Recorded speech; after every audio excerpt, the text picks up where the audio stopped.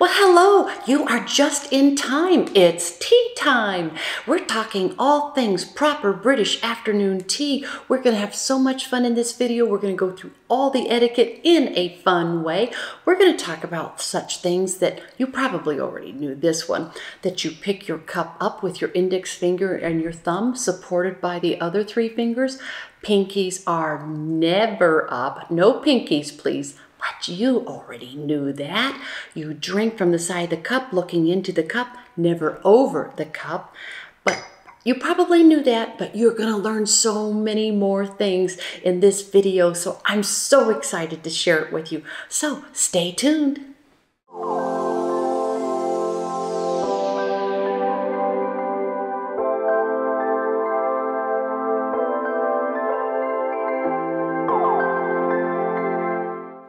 Well, hello and welcome. It's Heidi, international cultural consultant and etiquette expert. So excited you're with me. It's tea time. You're just in time. We are going to talk about all things afternoon tea. By the end of this video, you are going to be able to attend the poshest, most proper afternoon tea like a pro, make it look easy, and you're going to be able to host one at home. So stay tuned. Okay, so let's just start at the beginning. I have set my dining room table for you. I'm so excited you've joined me today. This is one of my absolute favorite subjects, afternoon tea. I adore it. So I'm going to sit down. I'm going to put my 12-inch napkin on my lap, if you want to be terribly correct. Luncheon size napkins for afternoon tea, please. Okay, so afternoon tea, where did this all begin? What about tea? What's the history of tea? Well, tea has been around for millennia. You know, we've been drinking tea. First of all, they were eating it, but we've been drinking tea since about 2500 BC. So the Chinese were the first to grow tea, the first to chew tea, and then to turn it into a drink that we know today. So we have a lot to appreciate the Chinese for the tea, and then it spread into India where they also grow beautiful tea. There's beautiful tea grown all around the world. In the United States, there's some beautiful tea being grown. Suffice it to say, we love tea, and it's very interesting that all tea is from the same variety. The difference in different teas, green teas, the delicate white tea, black tea, it's all in the processing where it becomes a different type of tea. So there you have that. Okay, and there was a time when tea was 10 times as costly as coffee. It's always been very sort of a drink of the wealthy for many, many years.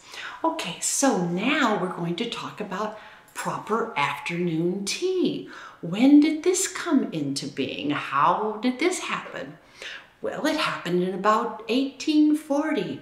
One of Queen Victoria's ladies-in-waiting, Anna, she was quite peckish one afternoon about 4 o'clock, because tea time generally is from 3 to 5, so 4 o'clock tea time. And she was really getting a bit hungry because they did not dine for very formal dinners until at least 9 o'clock at night. So about 4 o'clock in the afternoon, our Anna says, I'm hungry. I wonder if someone could fetch some little cakes and some tea, which they did. It caught on from there. It went on to have its own life, and afternoon tea was born. So thank you to Anna. So now what do we do? So afternoon tea, are there different kinds of tea? Yes, there are. This is the proper British afternoon tea. So when we have afternoon tea, we have tea, of course, and if you go to a lovely posh afternoon tea someplace, you'll be receiving a tea menu, and there'll be listed many different types of teas, and so you can choose. But suffice it to say, whichever type you choose, it will be a loose tea. Loose tea. Afternoon tea, this is no time for tea bags. No tea bags allowed. So we're kicking it up a notch. So there are proper afternoon teas, which we have here today. So we'll have tea. We will have a 3-tiered tea caddy where we will have finger sandwiches at the bottom. The middle layer is scones or scones. And you say, Heidi, which is the correct pronunciation? Is it scones or is it scones?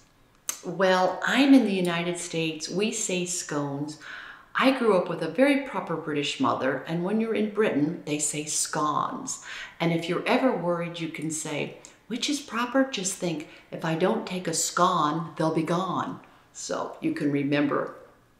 All right, and the top layer is beautiful little cakes. Okay, so this is proper afternoon tea. The other types of tea are a cream tea, and a cream tea just is very simple, consists of tea and some scones. So that's what our Anna had, and so that was a cream tea. And you can kick it up if you'd like to really go all out. Add a glass of champagne, and why not? And your afternoon tea becomes a royal afternoon tea. So I recommend adding a glass of champagne. Okay, so we know a little bit about the origins of the afternoon tea, and now how do we go about setting a table or attending an afternoon tea? Well, first things, dress a little nicer than you normally would. This is not a formal affair. It is not supposed to be a formal affair. It's supposed to be a fun affair. So, you know, not jeans and hoodies.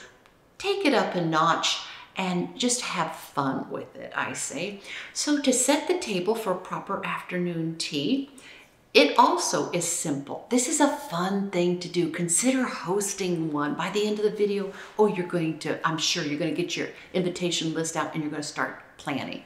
So we have a plate, and we have a luncheon size plate, smaller than a dinner plate.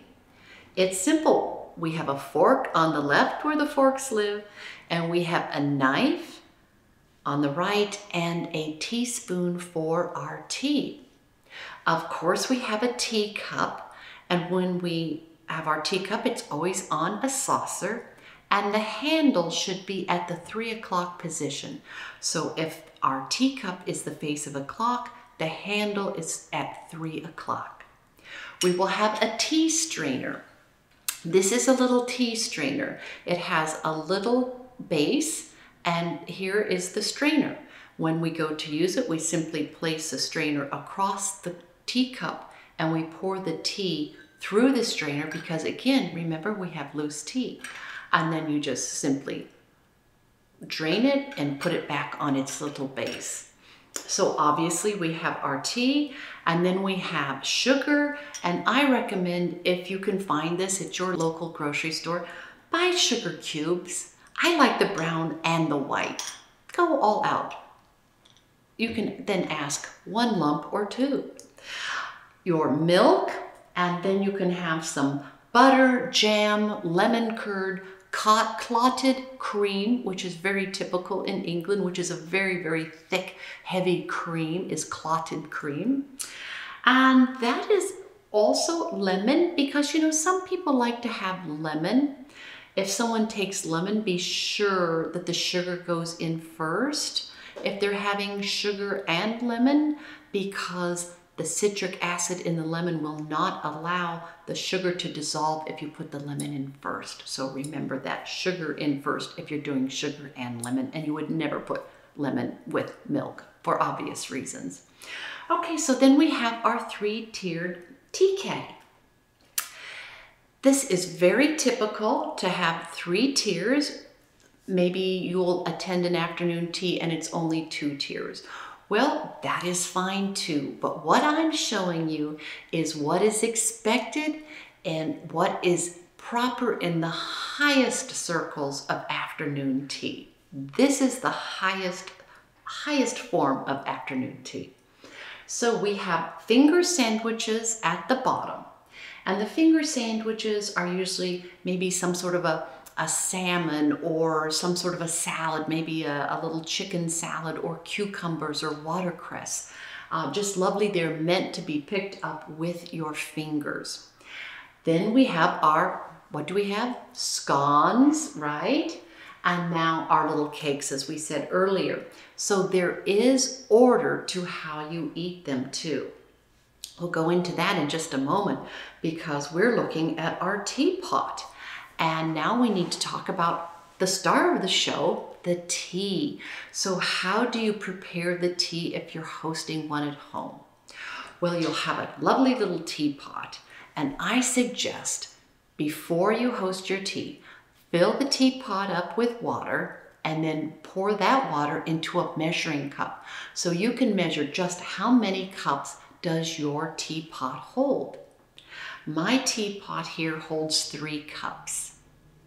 I know that because I did this a little experiment. Why we want to know this is because we need to know how much loose tea to put into our teapot. So here's the formula. 1 heaping teaspoon of loose tea per cup, and 1 for the pot. So what I did earlier was I took loose tea and I boiled water, always fresh water. If you reboil water, it gets a funny taste and you don't want that. So you want freshly boiled water. You pour the boiled water into your teapot. And then because I know that my teapot is 3 cups, I took 3 heaping teaspoons of my loose tea, and then always 1 more teaspoon for the pot, as we say. So I have that in and it is steeping. If you like, you can even get a little timer so you know just how long you want to steep the tea. It should be steeped from 3 to 5 minutes, depending on how strong you like your tea. Sometimes if you are served afternoon tea in a very posh, lovely establishment, you will receive your tea in a pot, and sometimes you'll receive an extra little, very small little pot with extra hot water. And that is for you to just keep adding hot water to your tea if you'd like to just extend it a little bit. So if you're ever wondering, what's that extra little pot of water for? That's to just add, as you drink a little bit of your tea, then you can just add a little bit more. Okay, so now we think, all right, I think we should just start with a cup of tea. Now, tradition has it that the person that pours the tea is the guest of honor. The person that pours the tea, it is called doing the honors. So let's say you're hosting afternoon tea at home and this is a special occasion, it's someone's birthday. So instead of the host pouring the tea for the guests, you would ask the birthday person, would you do the honors and pour the tea? And that is a great honor. And of course, the birthday person is going to say, absolutely, it'd be my great honor. So remember that the person that pours the tea, it is an honor to be asked to pour the tea. So since it's just me today, I'm going to be pouring the tea because you haven't shown up quite yet, but I do appreciate you tuning in on video. So how should I start? Well, I'm going to start. It has steeped. I know we have the right amount. It's freshly boiled water. I've chosen the tea earlier, and you can have a lot of fun with all the different types of teas. And so I am going to take my strainer from its little base, and I simply put it over my teacup. And it's that easy. Then I'm going to take my teapot, and I'm going to pour tea directly through the strainer. The strainer is there to catch any little drips. And now, as the person doing the honors, before they would pour, they would say, how do you take your tea? Strong or weak? And you're saying, well, why would you ask strong or weak? Because it's been steeped coming out of the pot. Well, here's why. Because you need to know how far up to pour the tea. If they say, I like it quite strong, then go ahead, pour it about 3/4 full. If they say, I like it weak, then that means pour it only about half full, because they can either fill up the other half with milk, or perhaps remember the other little pot sometimes it's on the table full of hot water, then they could dilute it and add it with, just fill up the other half of the cup with the hot water. So remember that. How do you take your tea? Strong or weak? Okay, so I like mine strong. So I have mine about 3/4 full, and I've used my strainer and I've caught the loose tea. If you can see, I've caught the loose tea. I make sure no drips are coming, and then I replace the strainer into its little base. And as I want more tea, I just repeat that. And the little strainer just keeps catching any loose tea. Okay, so now you could say, well, would you like milk with that? Or would you like sugar? Or would you like lemon? You'll ask your guests. But I have something for you that is so controversial. We're gonna have some fun with. You noticed that I poured tea in my cup first. That means I'm a tiffer. Tea in first. Tiffer.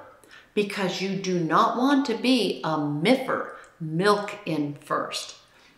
Okay, here's the controversy. In the very late 1700s, when all this beautiful porcelain, the ceramics were being made in England, specifically on a town, very nice little town called Stoke-on-Trent. There was someone named Josiah Spode there making pottery. The soil is very clay-like, conducive to pottery in Stoke-on-Trent. And there's some other little communities there. It's a very beautiful part of England. And Mr. Spode is working, making beautiful ceramics, beautiful porcelain, but it is very fragile. And his friend Josiah Wedgwood, a great friend, lived in the same town. He is doing Wedgwood. So Spode and Wedgwood have been around for a very long time.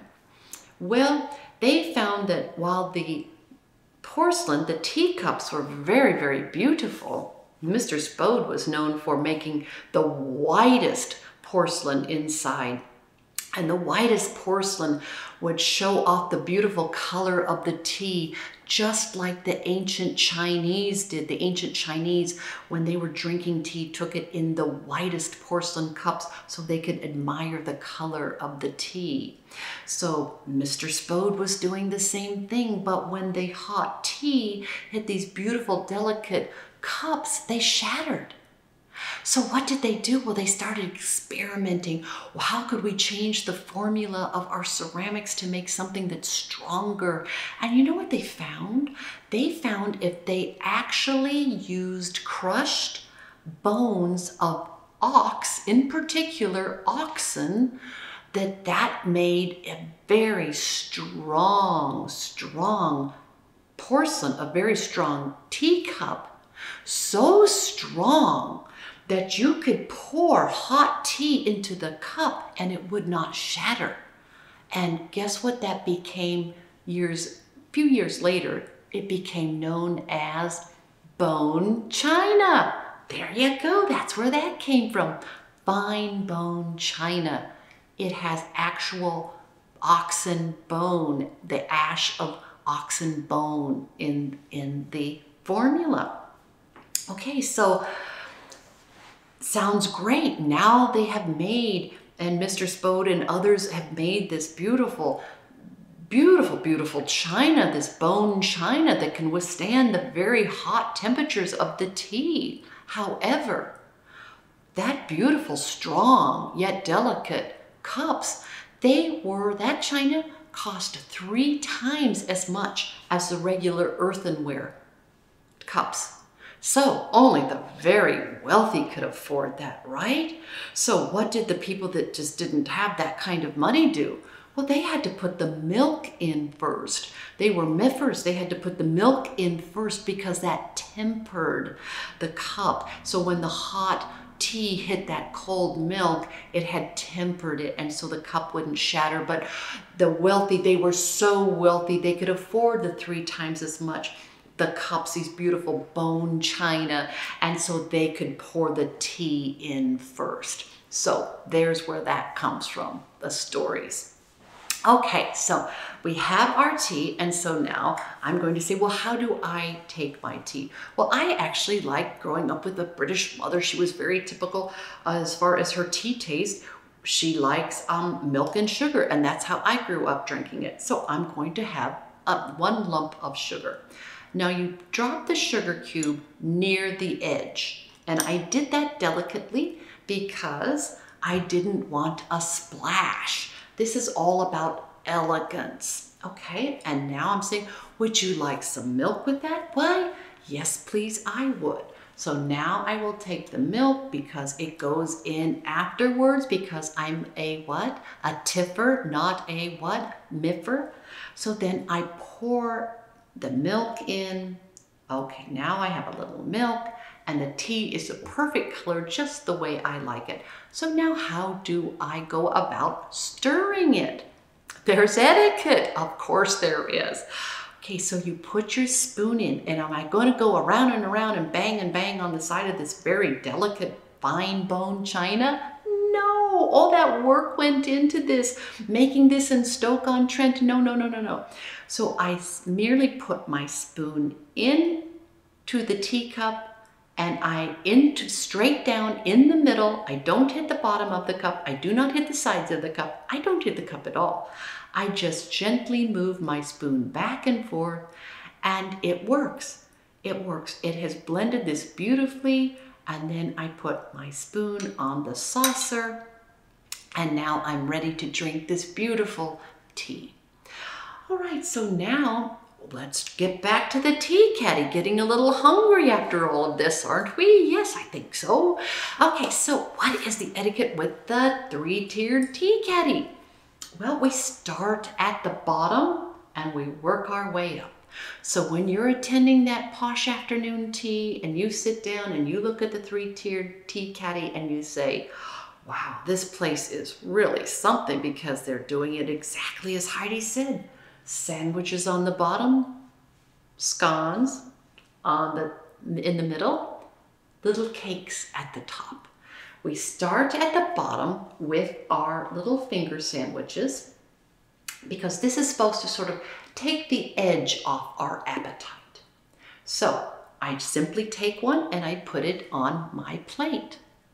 Now, if you're being extremely proper, if you want to know the extreme proper way, and you're sitting with some friends at an afternoon tea, and you think, oh, the sandwich I want is on the other side of the tea caddy. What's the etiquette? May I turn the plate? No. May I ask someone to just pass it? You know, I'm sure their hands are clean. No. You know what the highest circle is? You don't get to eat that sandwich. I know, I'm sorry. You eat the one closest to you because they're all gonna be great, right? That's only at the highest circle, so it just depends on how proper you want to go. Okay, so because this is finger food, I'm allowed to pick this up with my finger. Or if I think, well, you know, I think it's just a bit large, I think I will just use my knife and fork and I will pick them up and I will hold them properly because of course I know how to do that. And then I can cut and then I can eat my sandwich with my knife and fork if I like, no problem. And of course you know how to handle your utensils, and then we rest them on the edge of the plates in the V, upside down V pattern. When we're resting, blade always facing in because a blade out means aggression, back to middle-aged roots. Okay, so we have enjoyed some sandwiches, let's say, and now let's say it's time for a scone. So yes, you've picked the one closest to you, take it off, and then we can just break it open with our hands because like any bread, we never cut bread. We break bread. Biblical reference, break bread with Christ. So we break our scone, and then we think, would you like a little bit of clotted cream, that really thick, heavy cream? Would you like a little jam? Would you like a little butter? And I think, yes, please, I think I'd like a bit of jam. So I would take the jam, and then I would put a little on my plate. Yes, put it on your plate. And condiments always go, there's etiquette for that, on the left side of your plate. Then we have some butter if you wish. And so what is the etiquette with the scone? You just break off one bite-sized piece at a time. And then you would take a little bit of the jam and you would put onto the scone, and then you would eat it. And then you would start over, you do one piece at a time. Okay, so there's lots of different things. Is it the cream first, the jam later? What do you do? You can do what you do, and it just depends on where you are in England. So you can do whichever way you would prefer to do. Okay, so we've enjoyed the scone, we've had our beautiful tea, and then you can just keep replenishing your tea, using this strainer or the extra little pot of hot water if you like, and say now, okay, it's time, we've enjoyed all this, and now it's time for a little sweet. And so I would look at the top, and we could help ourselves, and I think I'm going to take a macaron. It looks quite lovely, and again there, I could cut it with my knife and fork if I like, or I could eat it with my hands as well. So afternoon tea is just one of the most delightful experiences. I absolutely love it. I seek them out. I'm a huge traveler. Well, I haven't been so much during COVID, but I can't wait to again. And no matter where I am in the world, there's always, especially at the posh hotels, proper British afternoon tea offered, and I don't miss them. Wherever I travel, I have been to so many beautiful ones, and I host them at home myself. I've hosted them in other venues for people because it is just so much fun. I've even done some virtually during the pandemic, because we can just really go into the etiquette, and I can tell you so many more historical stories if you like. Just the origin and where everything came from, I think is just so fascinating. So thank you for listening and staying tuned in, because this is just the most wonderful experience you can have with your family, with friends, and I've even gone to them by myself when I'm traveling alone for whatever reason, and I see an afternoon tea. Oh, absolutely, I seek them out. And so at the end of the afternoon tea, when we've enjoyed all the tea we can have and all the lovely sandwiches, scones, and cakes, then we put our knife and fork across our plate in the finished position, just as we would any other time, which is across the plate. If the plate is the face of a clock, it would be about 20 minutes past 10 o'clock. And at that diagonal, that signals I'm finished. And at the very end of our afternoon tea, before I get up, I would, of course, blot with the napkin. It's only a blotter. And then I would place it on the table to the left side of my plate, and then I can get up and go on about the rest of the day, having enjoyed a lovely, proper afternoon tea. So I hope that you have enjoyed this, and remember, this is afternoon tea. And it is not high tea. High tea is something completely different. It's a real supper. Lots of heavy cheeses and meats and things, and tea, but it is served after a hard day's work on a high table. So please don't make that mistake. This is afternoon tea. It's been a delight. I've loved sharing this with you. Please drop me a comment. Where have you had afternoon tea that you especially loved? I have so many around the world, so many. My absolute favorites, the Milestone Hotel in London, if you must know. Of course, the Ritz is fantastic, and there's just so many wonderful ones around the world, literally around the world. Northern Hemisphere, Southern Hemisphere. I've enjoyed all of them. I'm on a quest to enjoy them at every posh place. So please drop me a comment. Where have you had afternoon tea that you especially liked? Because if I haven't been there, I'll make a point to get there. Thank you for tuning in. Please stay safe. And as I always say, please be kind. Thank you so much.